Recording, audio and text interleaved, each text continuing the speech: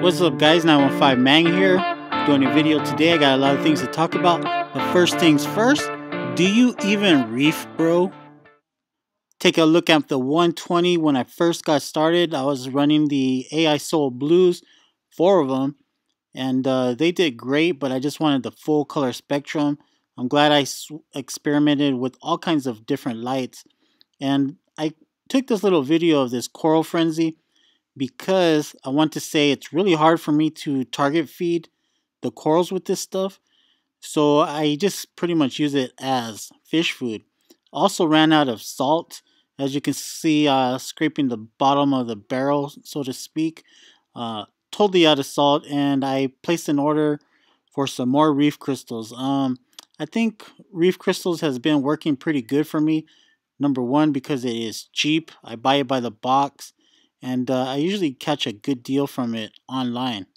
I have tried other salts. The only other salt that I've used is the Coral Pro Red Sea salt, and I did like it, but it was just too expensive for me because considering the amount of water changes that I was doing.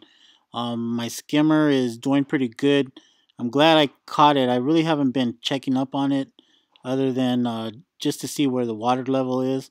My mangroves, I used to have a whole bunch of mangroves, but I'm only have 2 alive. The other ones had died. I had pretty much stopped spraying them. I just pretty much neglected the sump, and these are the only 2 that survived. I still have a mangrove on the 24-gallon, but other than that, I think I'm just going to keep these 2 and just run it like that. So something pretty cool happened to me, and I just want to say thank you to all of you guys who subscribe and watch my videos. I hit a pretty big milestone. It's a big milestone for me, at least. I hit 3,000 subscribers. I'm a little bit over 3,000 subscribers, and I couldn't have done it without you guys. Now I am going to go ahead and run a contest. This is just a way for me to say thank you to all of you guys. And for those of you that are into reef tanks, I got something for you. I got a couple ideas in my head, and I'll go ahead and announce that in a later video because I still got to work out the details. But I plan on maybe contributing $30 towards a coral order, and at least that will help you, restock your tank or whatever, help pay for the shipping of something. And but we'll see what's going on. Other than that, guys, the second option that I can possibly do is maybe do a $30 gift certificate for either Marine Depot or Bulk Resupply or whoever you prefer. But like I said, we'll see, and I'll work that out, and I'll start emailing people and see what's easier. I would actually give stuff away like glue or something like that, but when I did the the BSI glue, I actually used the postal service, and they actually lost several packages going to people, and I had tracking information and everything, so I don't think I'll do that again. But anyways, the whole point is just to say thank you to all of you guys. I really appreciate you guys watching, and it's been fun having you guys comment and things like that. Also want to give a few shout outs. First person is DC Reefer, Rad Perez, and my boy who's a U.S. Marine, Eduardo.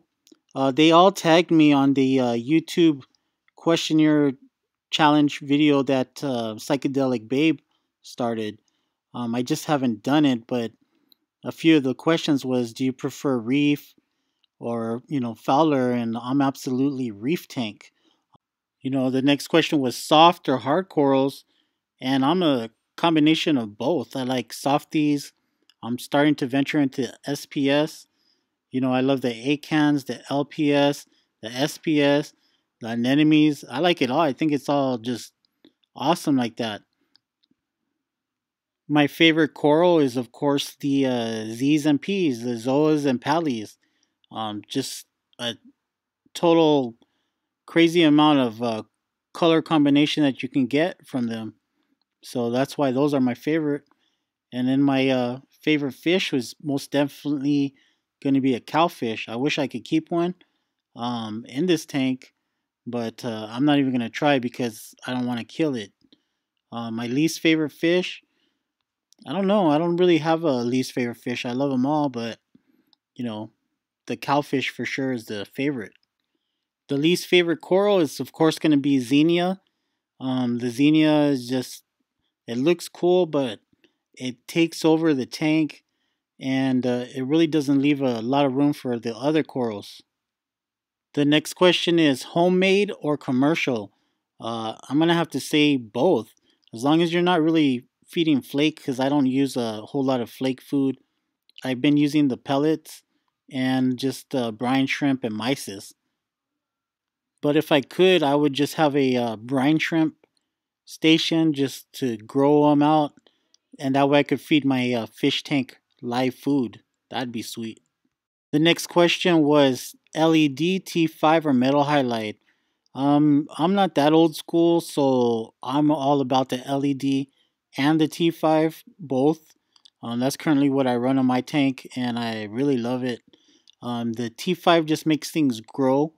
It feeds those light hungry corals, and the LEDs just make everything pop. There's no doubt that LED can grow coral, but just using both of them is just the best of both worlds in my opinion. Now, if I could challenge 3 YouTubers to do the video, of course, I would challenge CDN Studman or My Little Hobby. I would have to challenge Roman Atwood Vlogs. If you didn't know, Roman Atwood actually has a reef tank, and it's a pretty badass reef tank.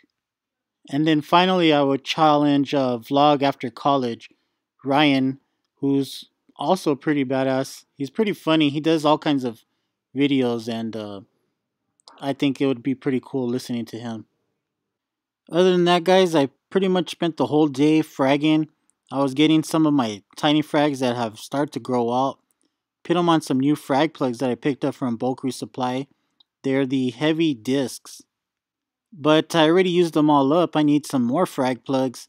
I'm thinking about looking online and getting some of those Boston aquaculture frag plugs. Something that's going to be like 100 frag plugs for, cheap. I also need to get some more glue. That my favorite glue is the BSI glue. And with the BSI glue, I actually dumped it in my tank on accident.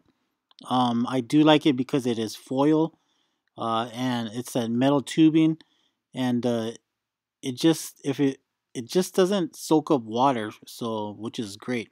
Unlike I dropped a couple of plastic bottles in the tank, and then water always ends up going in them, and you pretty much can't use that glue anymore.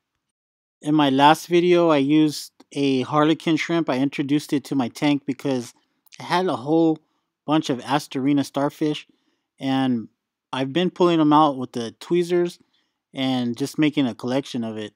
But it's always something in this hobby, whether it's, coral pest, algae, ick or something. It's always something, and I straight up love the hobby.